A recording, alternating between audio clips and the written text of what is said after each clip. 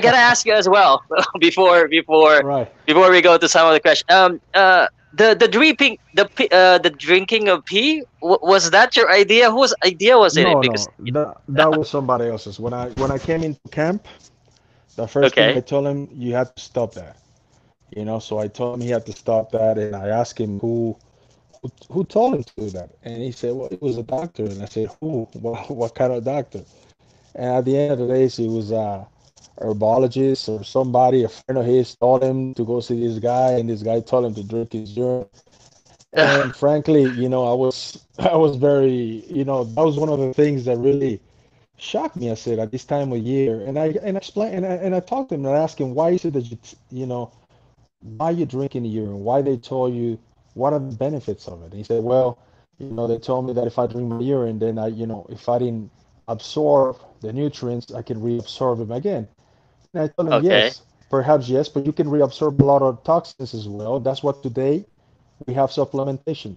We don't need to do that. We do supplementation, we do blood work, we analyze what you're missing, what minerals you're missing, what vitamins you need, what amino acids you're lacking of, and then that's what you design, a profile, a good supplementation program, and that's how Marcus started. At the beginning, before I got involved with him, he was only taking vitamin B12s.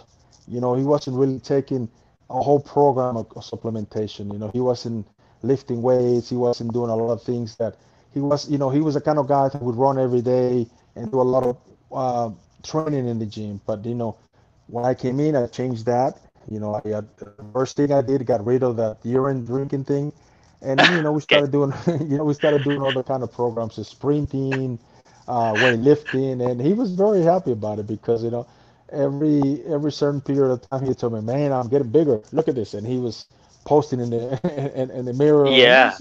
it's you'd be surprised how funny these guys are. Marcus could be a serious looking guy on TV and everything, but he's a very funny guy.